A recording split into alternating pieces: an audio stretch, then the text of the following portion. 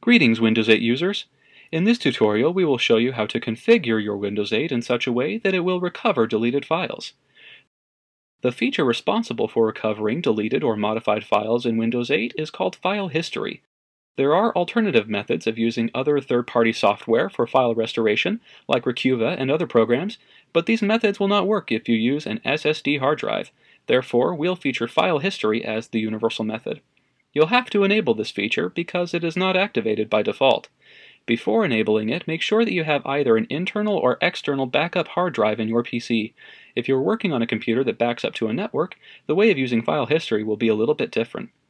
From your Windows 8 Start screen, click Windows key and W to invoke Search.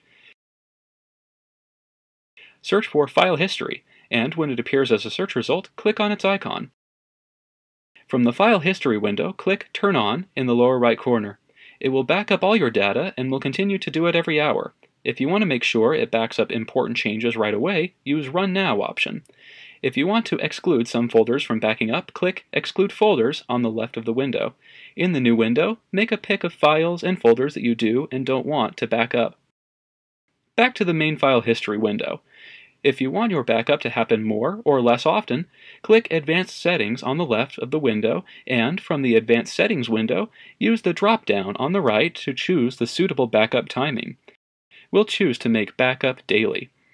If you want to save your backup to another hard drive, click Select Drive on the left, and from the new Select Drive window, pick one of the available drives and click OK.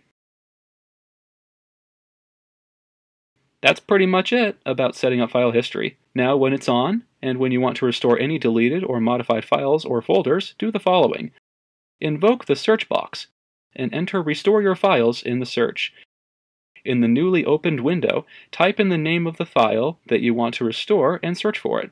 Click on the file or folder that you want to restore when it pops up in search results. Click the button in the lower part of the dialog window. It should appear back in its initial place. Now, when you know how to recover deleted files in Windows 8, you can be more confident in your work. This was a HOWTECH tutorial. Like us on Facebook, love us forever, or leave us a comment here in the fields below. Thanks for watching.